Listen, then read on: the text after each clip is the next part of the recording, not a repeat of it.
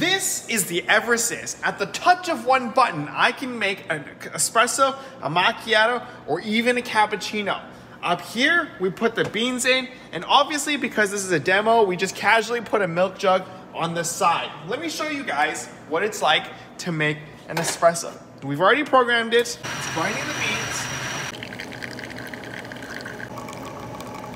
And if I wanted a latte, I just click that button and the milk will start coming out first.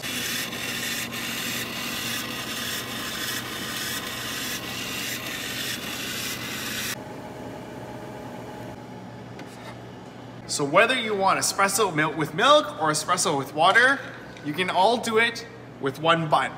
Everything in here is completely programmable, from how thick the shot is, how much water you want to come out, and even the texture of the foam. Is this not the new way to make coffee?